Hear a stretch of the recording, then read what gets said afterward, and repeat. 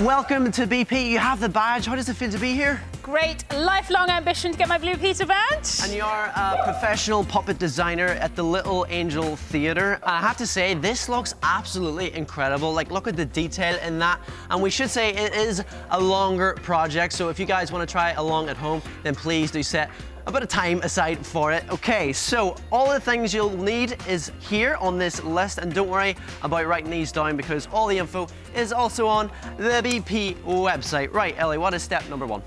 You're going to need to get yourself a recycled cardboard box. This is the perfect size, but any size will do, so just see what you've got lying around. Bigger, smaller, doesn't matter. Right. First thing you need to do is to cut a hole in the front so that you can see into your studio. So, mark about 2 centimetres in from the edges of your box all the way around, and you're going to cut that out. So, little tip. If you've got a pin, you can just poke some holes along the line, just a little way in until you can get your scissors in and start cutting that out. Now, it is a little bit tricky, so you might want to get an adult to help you. Gotcha.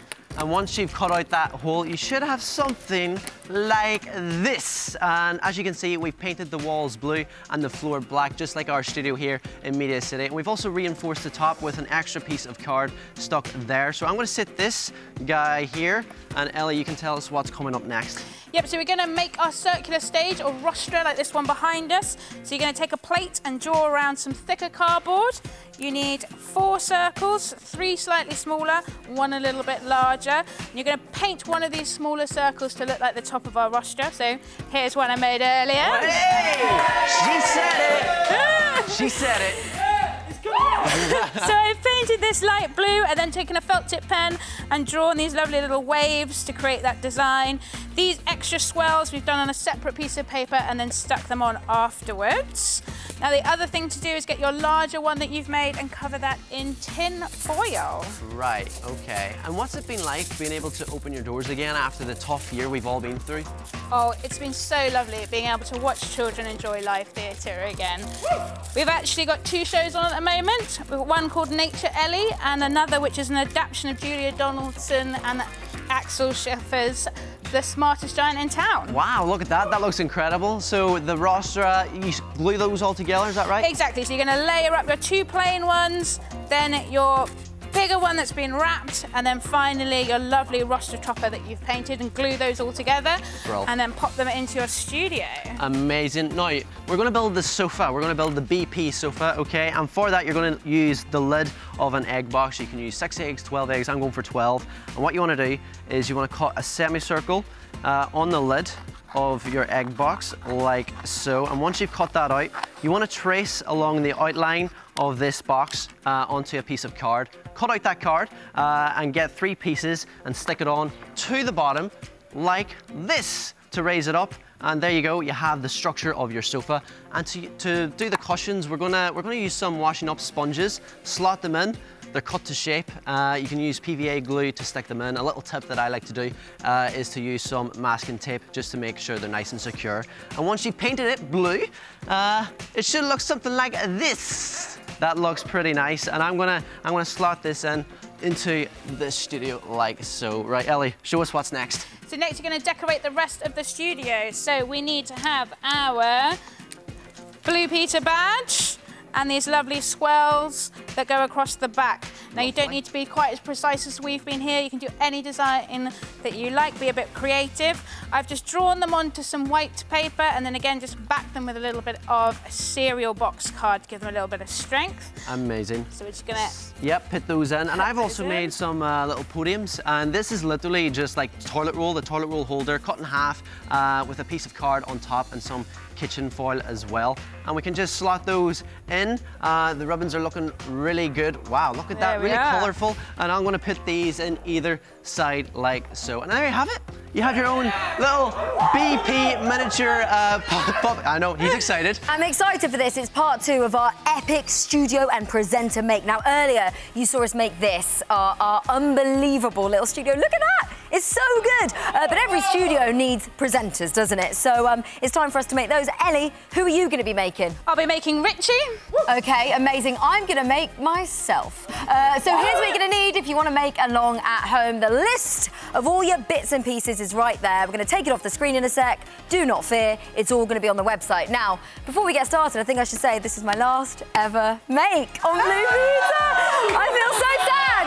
So let's go for it. Let's make it a good one. Ellie, off you go. Where do we start? So we're going to need to assemble our body parts first. So we're going to use these little triangular dividers in our egg box for the body. So you want to cut as close to the bottom of those as possible and put it out. And also we're going to need to cut out some little hands from our egg box as well. You're going to need 4 little hands per presenter. Very, very cute. You'll see why in just a bit. And how do we make our arms and legs? They're a bit like this, aren't they?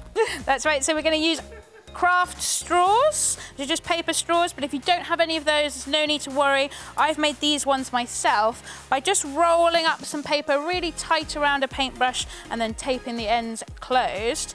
So once you've got all of your little body parts together, you're going to paint them to match the presenter that you are making. Yes, now I've got a really cool one down here. I'll bring my tray of body parts up, because look at mine. It's what I was wearing earlier, a little pink top and dungarees, and it's even got a tiny BP badge on. It's very cute.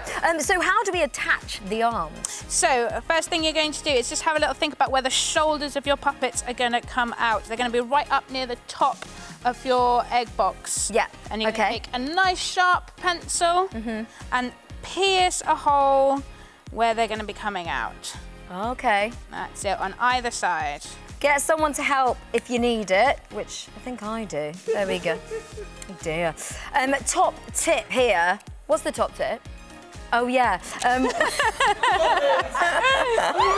I did know that bit.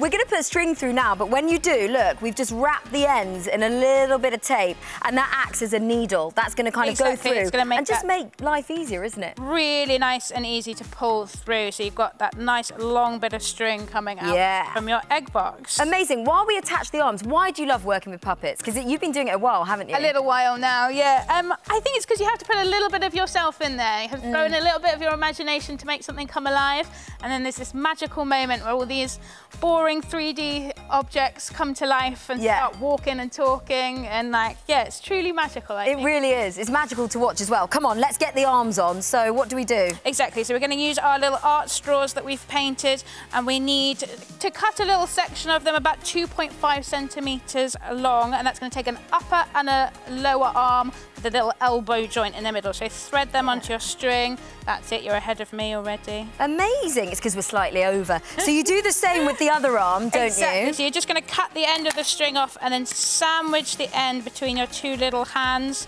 glue them together, and then pull your string nice and tight so that the elbows on hands all match up. And like you say, our next arm's exactly the same. Okay, amazing. And when you've done the arm, we obviously need the legs. So what do we do? They're really easy, by the way. What do we do? Very simple. Little bit of string with a knot on the end, then we've threaded a bead, and then a little bit of your art straw. That one's about 6 centimetres long. And if you're sat at home, by the way, another top tip, and this one I've remembered. If you're sat at home and you don't have a bead, grab some tin foil and just, well, I've done a terrible job of that, but you'll have more time. You just wrap it up round the bottom and you create your own bead, and then you've got a nice little silver trainer on. Love that. How do we attach these to the body? So just trim your string back about 2 centimetres above your leg, and then a little bit of tape, and you're just going to tape that to the inside of your body. Okay, great. Don't get any shots of mine, because that's not good. So once you've stuck it all together and done that bit, can we do the fun bit? Yeah. Here we go. Here's one we made earlier! She's dancing, she's dancing. Okay, quick, we haven't got long. So, we've got our body, we've got our little hands. Why are the sticks dark blue? Why is that important? So they're going to blend into the walls of our studio to really help the illusion that the puppet is moving by itself. A little tip on how to get this main I do the tips. What are you doing? Fine, you do this tip then. We're going to push your bamboo skewer all the way through, and then pop a little elastic band on the bottom there, and that's going to stop your body from falling off. Amazing. And then it's time for the little faces. I would say I made it earlier, I didn't, Bjorn did. But what do we do for this bit then? Yeah, so you can make a more complicated one that's nice and 3D, like this one, with just a bit of paper mache. And that's quite advanced.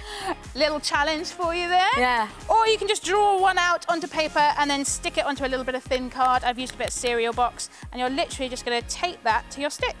Amazing. I'm going to plonk my head on there. Does that work? Yeah! And guys, it's that easy. And look, and then you can just puppet them about, make them look really real. I'll do this next bit there on camera 3. Ellie, thanks so much for coming in. Make some noise for Ellie! Hiya, Moxie here. Subscribe to the Blue Peter YouTube channel right now. Check out our playlist, like this video, and for more Blue Peter, check out the BBC iPlayer. Watch more on BBC iPlayer.